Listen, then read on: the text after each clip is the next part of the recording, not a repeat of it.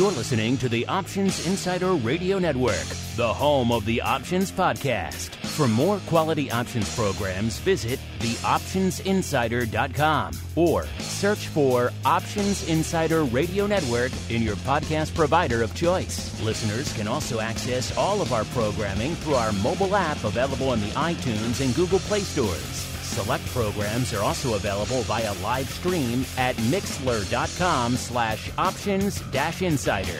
That's mixlr.com/options-insider. Don't forget to follow along with your favorite programs and submit your own questions for the hosts at twitter.com/options, stocktwits.com/options, facebook.com/theoptionsinsider, or via questions at theoptionsinsider.com.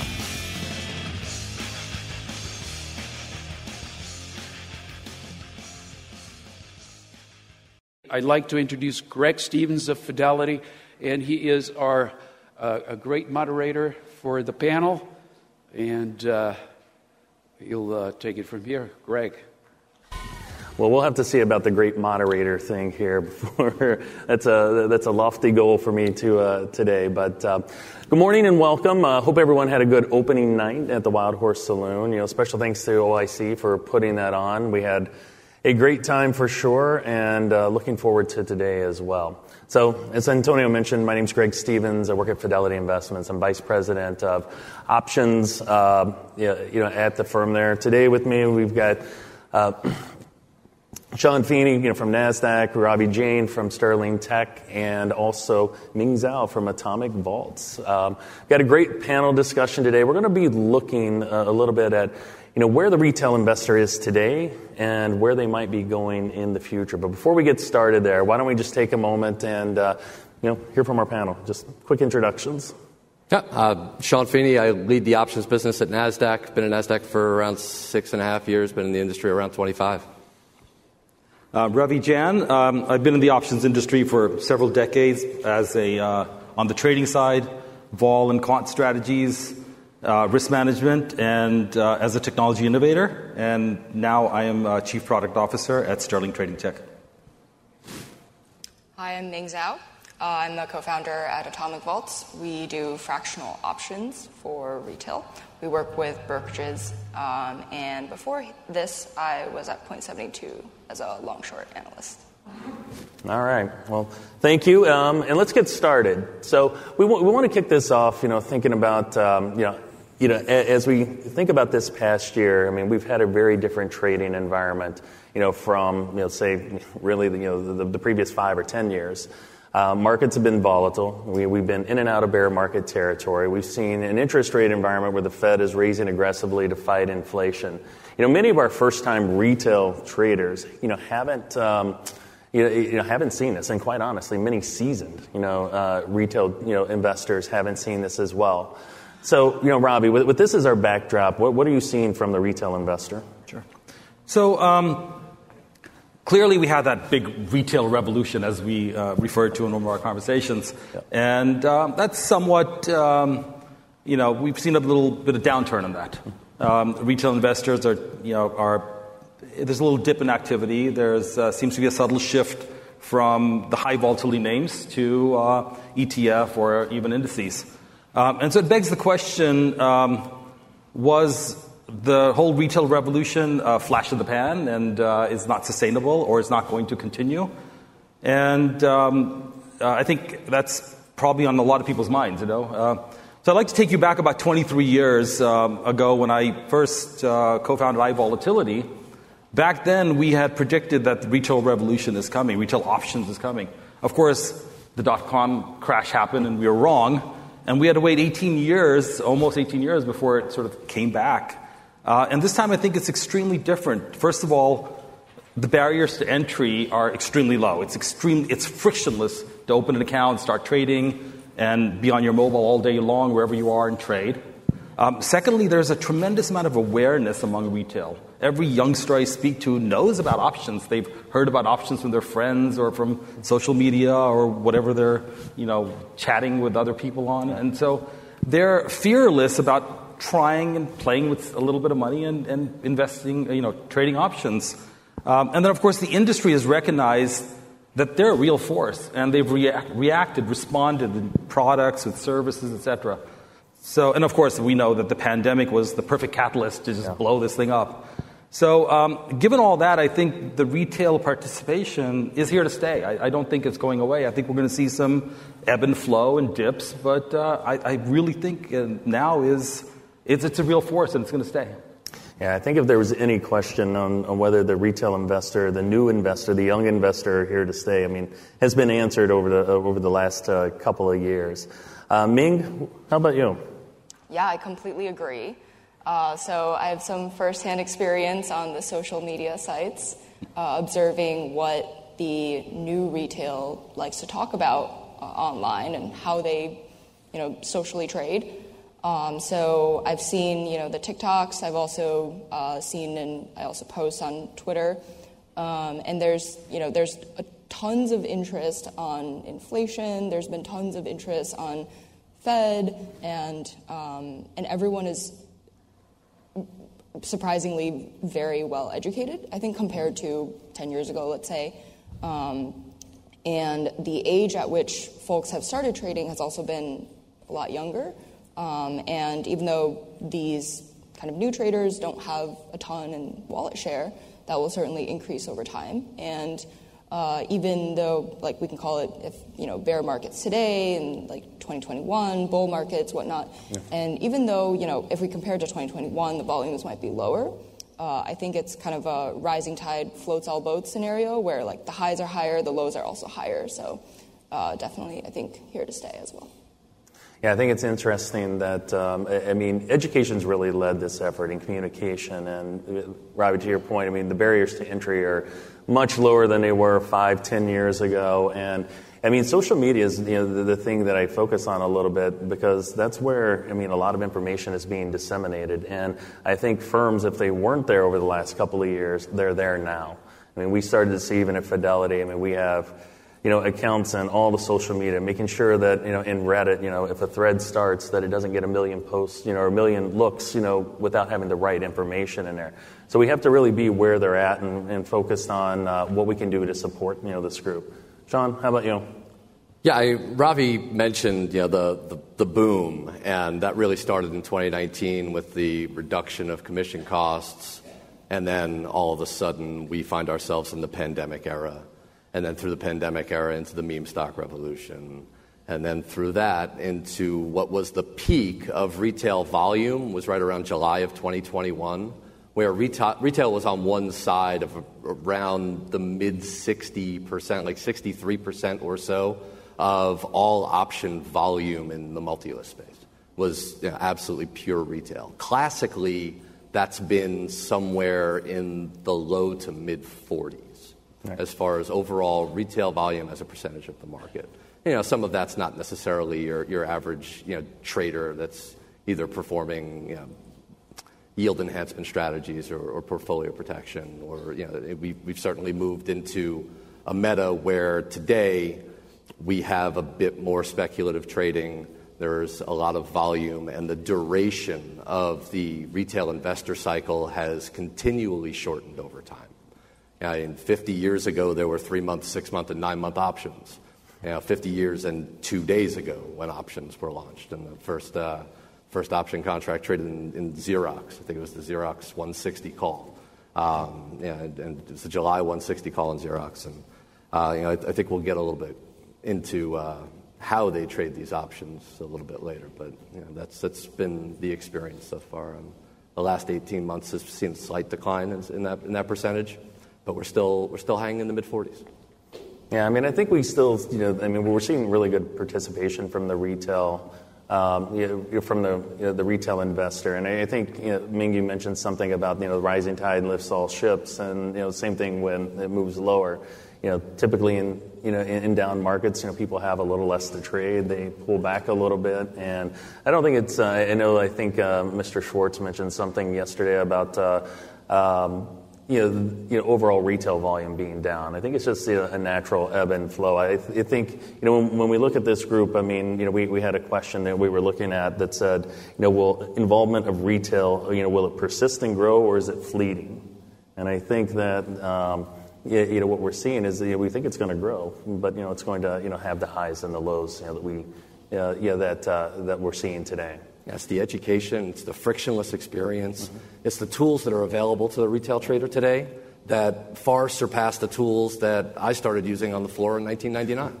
Right? I mean, retail traders have that at their fingertips every single day, and they can do portfolio analysis that I couldn't even dream of when I first started. Yep. And it's a response from the industry, new products, new technology, et cetera. Without the industry responding, you'll lose the interest of the retail. Yeah. Agreed.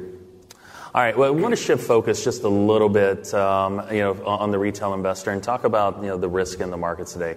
Mentioned that many of these new and even some more seasoned retail investors haven't had a real opportunity to see a market like this where it's moving down or it's very volatile. Interest rates are playing a bigger part in that. Ming, as an educator and entrepreneur, what are you seeing, the retail, investor? I mean, you're on social media, you're seeing, them, talk a little bit more about that. But how are they looking at risk? Yeah, as mentioned yesterday on a panel, when you have very little, you're extremely vigilant about asset allocation. You're extremely vigilant about, my position. I can only have this much go into this position because otherwise, I can't diversify, and that's a problem. And I think a lot of them have experienced gambler's ruin for what it's worth, very early on in the pandemic, if that's when they started. So now they're hyper aware of that, and in order to diversify their portfolio, and that's one of the goals now, I think, is because they're like, okay, I got, either I, kind of got screwed during the meme stock or whatnot, and now I have to change my ways. And maybe some of them are doing passive or trying passive, but everyone likes to have their own views. So kind of going back intermittently to active and just kind of broadly just diversifying now. Like there's a lot more interest in stocks like Costco. It's not just tech anymore. Right. So. All right, Ravi. Sterling. Sterling's uniquely positioned to help firms, not only retail investors, manage some of that ongoing volatility in the markets. What are you seeing? So we're seeing on the risk side a significant amount of interest in risk technology from the firm side, because on the actual retail client, they're predominantly long options. So there's no market risk and credit risk, really. The risk that their accounts pose to firms or to brokers and clearing firms is the exercise risk. And that's really something that we're seeing a lot of attention being paid to. Before, if you had a few contracts, not too many clients who had options that were in the money, you could manage it more or less manually or with limited amount of technology. Today, with retail brokers having lots of accounts and lots of expirations, every day they're dealing with this issue of how to manage expiration risk so that a retail client doesn't get into an exercise that they don't have the equity to support. Right. So we're seeing a lot of interest in that. On the long side, just long, it's pretty easy calculations. But as we're going to start offering, as the industry starts offering spreads and even shorting of options, the calculations become much more complicated. And some firms have responded to this by just saying, we're going to shut down or liquidate at 2 o'clock or 3 o'clock. And that's not necessarily the best experience, because if investors bought an option that expires at 4 p.m., they want to be able to hold the option to last close to 4 p.m. as possible. And so the solutions have to be technology solutions that can automate that, automate the closing out, the liquidation, et cetera. So we're seeing a lot of interest from that perspective. The other side is, retail might be buying a lot of options, but then somebody's selling to them. And so brokerage firms are finding that a lot of their normal traders, prop traders, semi-professional traders, et cetera, they're the ones who are taking the other side, and they're building large short positions on these options. And so firms have had to really up their game in terms of risk management, real-time intraday risk management, systems that can create better internal house policies is becoming really, really important. And then lastly, and probably what I think is probably the most important, is proactive risk management. We're not seeing enough of that, I think. We're seeing a lot of talk about that in terms of proactively reducing leverage on the high-risk names, The industry brokers still tend to be a bit reactive. They, when after the fact, they'll jump in and start, raising margin rates or reducing leverage. But I think it's going to be important to be more proactive on that so that you prevent the retail traders or prevent your traders that are taking the other side to get into trouble, Right. Yeah, I mean, in JJ's panel, they mentioned operational risk, yesterday, and some of the volumes that we've seen from retail, investors come in. I think, I don't know if it caught us by surprise, but it was definitely something that we had to, take a look at. And with all the additional accounts, with the risk management that comes with that, can the account support an exercise? Can it, support, an assignment? If naked at that point, take some, real-time calculations and to be able to do that quickly. If you weren't automated, in that process, you needed to get there quickly in order to, be able to just to manage the influx of accounts. Or you're in that situation where you have to do something a little bit more dramatic, and whether that's, shutting down trading at 3 o'clock, 2 o'clock, start liquidations, much earlier than you might have, in the past. You had to get in front of this, this quickly. And I think as an industry, we performed really well, when it comes to this. And, with just the additional volumes, that came in, I think they mentioned 50 to 60%. Of average daily volume, 0 DTEs now. And we'll get into that a little bit more in a bit, but you have to be on top of your game. One follow-up, Ming and Ravi, for you, as well, is we mentioned that we're long only, or we're predominantly, it seems that. I mean, have we seen a shift, from that retail investor to doing a little bit something more complex, like a spread, making that transition? I guess I'll start with that. I think so. Before I get to spreads, there's speaking of long only, there's I guess also a difference in complexity. I guess kind of in the retail trader's mind between calls and puts. Right. Not surprisingly, maybe this is tied to when options came out. As stated yesterday, only calls were available, so everyone thought up only market. So 2021, everyone thought, up only market. So a lot more call volume than puts. And then when the downturn happened, just straight up buying puts was one of the very few ways that a lot of retail traders had to express a bearish view on anything. So I think overall just general kind of increase from or evening out between calls and put volume. I think that the majority of retail traders, at least that I've seen on social media, are not yet, if they were not at the point where they were doing spreads, if they were kind of like still, 1 to 2 years in their investing experience, haven't yet gotten to spreads, but obviously I know there's tons of platforms that are, spreads focus and focus on, essentially converting or catching the trader that goes from just long only to more complex strategies. And the increase in more complex strategies being employed by retail, it all kind of ties in, right? Because that introduces some of this operational risk.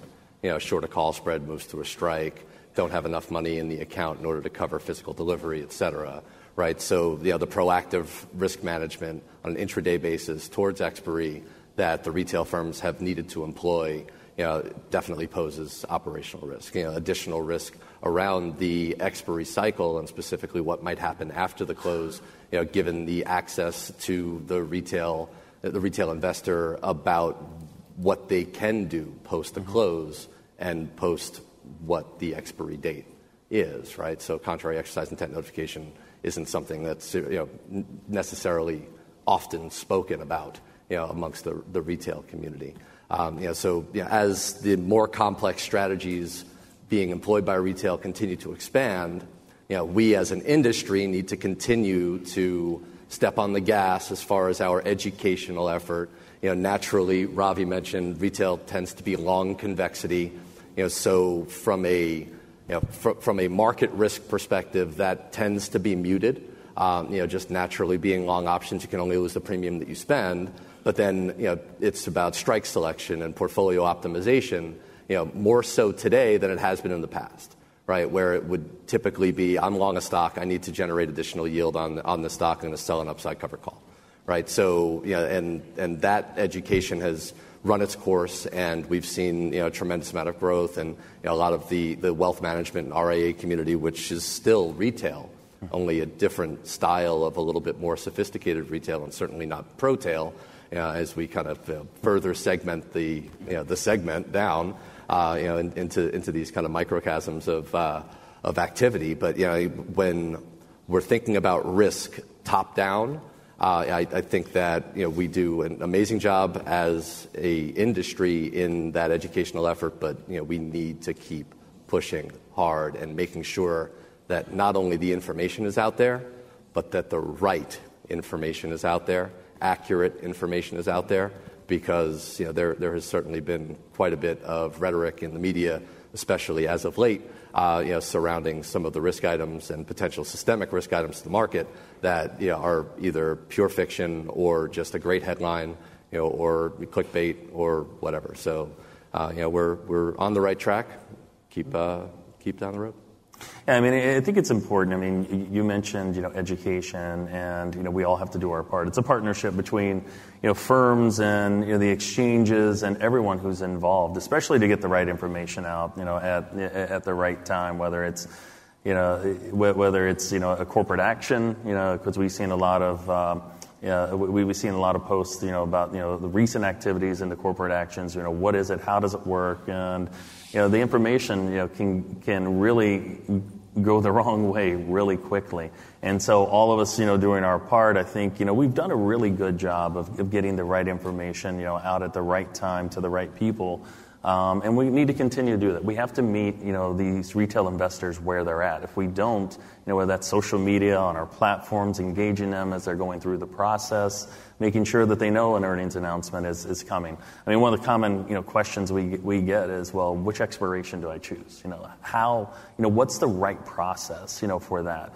And if you're looking at an option chain, I mean, it is very much intimidating to that new user with all the strikes, all the expirations, and we have content on our website that helps you at least start to define that process to make sure that we're getting because the worst thing for them to do is to choose the wrong one, lose some money, and then we may have lost them for good at that point. So constantly engaging, constantly doing the education is really important. And one thing that we haven't mentioned just yet. That tends to get referenced because each year it becomes more and more true. The retail investor has never had it better. We have a great market structure in this industry today, right? And we spoke about market structure and what's happening on the equity side, how that might filter in to the option space within the next few years. But the wholesale construct that we have within this market today works wonders for the retail participant. They do receive a tremendous amount of price improvement. The experience that they're getting continues to be positive. We see the growth because of that positive experience continue down a path to more continued growth, and the introduction of new product is really what's taken us on this next leg up. We're up as an industry, over 100% in the last 5 years as far as our overall market volumes, and that happened precipitously.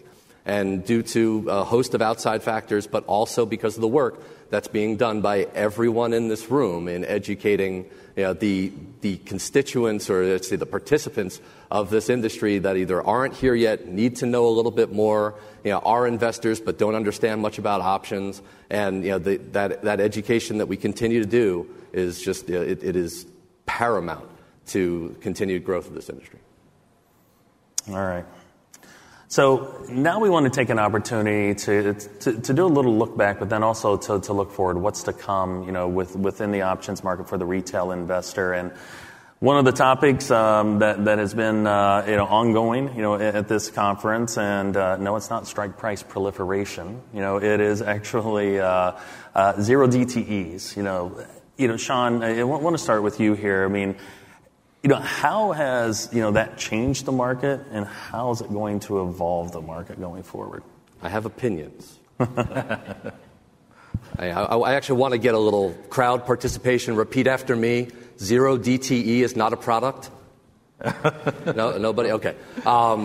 It's a point in time. It just so happens to be the point in time on the last day of an expiry cycle. We understand that as professionals in the industry.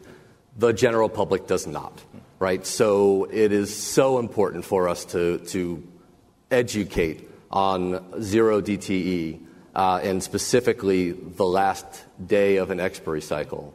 And as we start to introduce additional product that might increase the amount of quote-unquote 0 DTE trading that is occurring, just to throw out some statistics, just looking at names like Amazon, Apple, Google, Netflix, and Meta, if you go back to well before the volume increase and you look at just the Friday, you look at the volume profile of those symbols, which were the most actively traded equity symbols in the market, 40% of the option volume in those symbols, going back to, I want to say 2014, I think is where I looked at data from, it's around 40% of the volume on the day of expiry. Well, guess what? We're going to introduce additional expiry cycles, and I'd really love to change the way that we're talking about things like dailies, because these are not daily options.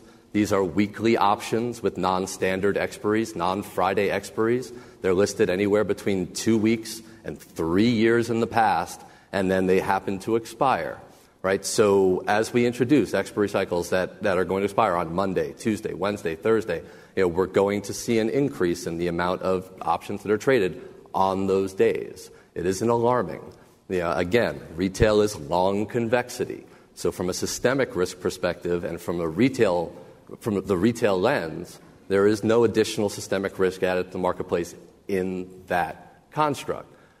When professionals are absorbing this risk and institutions see that volatility is leaking higher because there is a outsized amount of buying in the marketplace, they're going to step in as institutions, be they prop, be they fund, be they market makers, and they're going to push the volatility back down through selling options to stasis, and we find equilibrium, and that's markets, right? And those professionals are amazing at managing their own risk, through their own firms, risk management processes, and we haven't seen a market maker in the options industry have a really significant issue because of poor risk management. Everybody does a great job at staying afloat.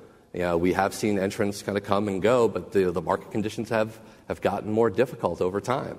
And the increase in 0 DTE trading it has certainly squeezed margins a little bit. Spreads are tighter. There's plenty of liquidity, and we are off to the races. And I'm certainly open to contrary feedback or input, and I'd certainly want to hear from my fellow esteemed panelists. But that's my 2.5 cents. Yeah, I mean, 0 DTs definitely have an image problem. I think JJ mentioned something yesterday about PFOF changing that as well. He doesn't like payment for order flow.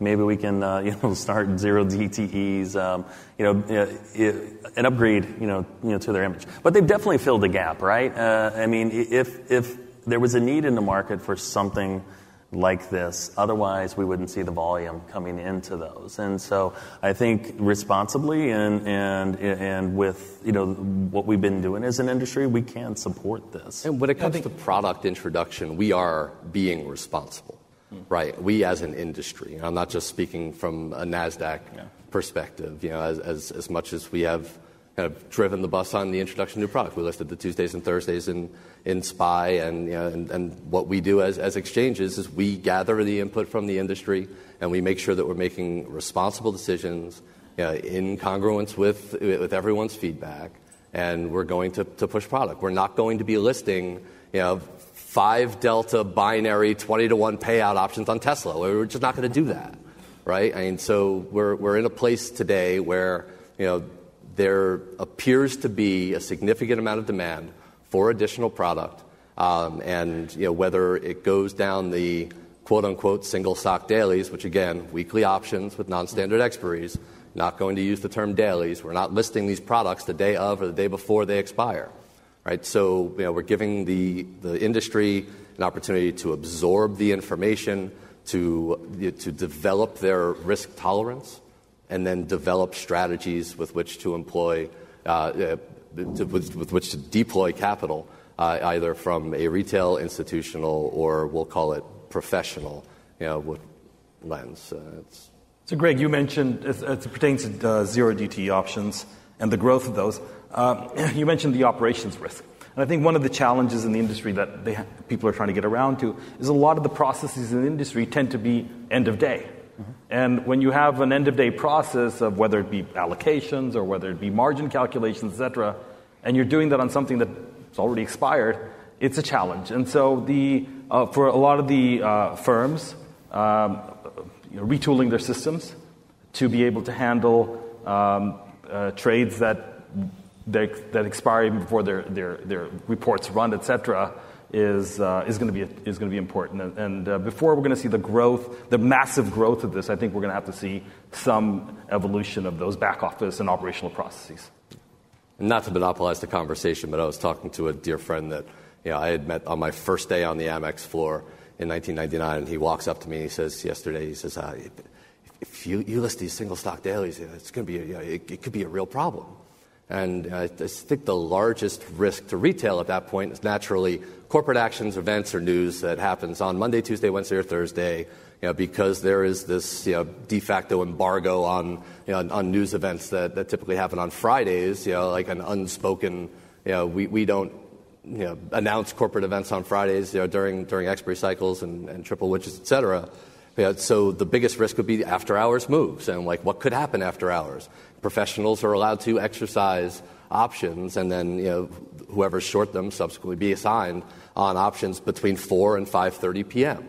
And an elegant solution, if we were to go forward on the path to listing additional products on Monday, Tuesday, Wednesday, Thursday expiries, would be to potentially, and I know that the clearing firms in here are going to give me a little stank eye when I say this, collapse the window for contrary exercise intent notification to something like 4:05. That might be an elegant solution. But, we're all talking about this. No decisions are being made in a vacuum. No exchanges is going to be filing with the SEC any kind of product, without some consensus. And the products that are currently in existence with these non-standard expiries, there are exactly, we'll call it 6.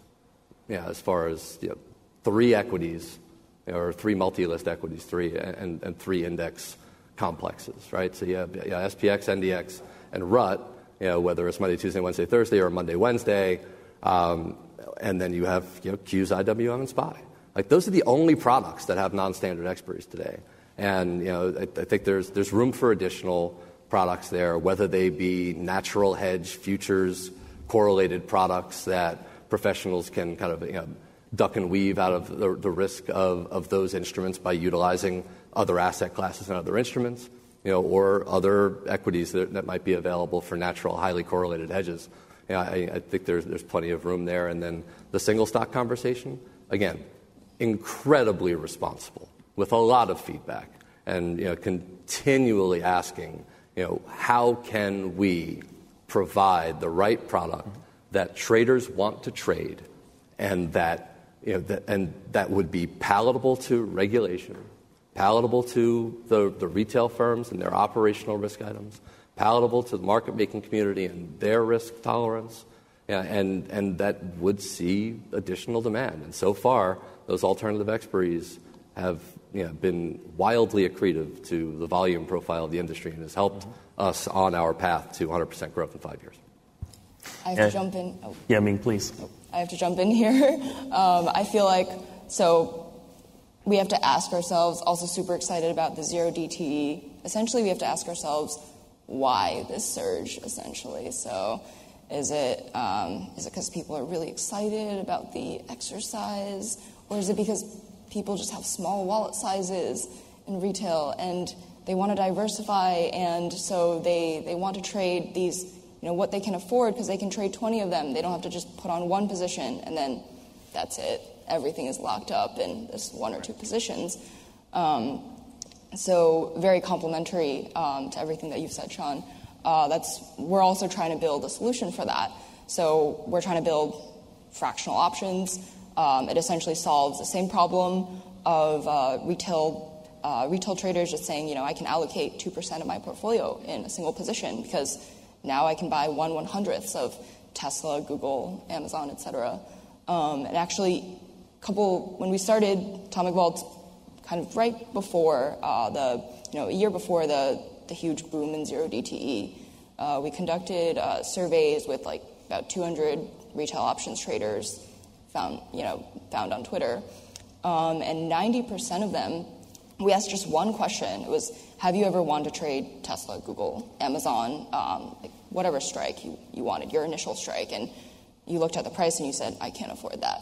Or maybe I can afford that, but it's going to wipe out, or it's going to, clog up 20% of my capital into a single position, and therefore maybe I'll just go super far out in the chain, or maybe I'll just not put on this position. And nearly 90% of people said, I've had this problem.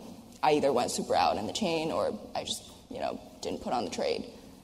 So even, I guess, before that, we could have probably predicted that folks, they want smaller options, essentially, is kind of the underlying theme.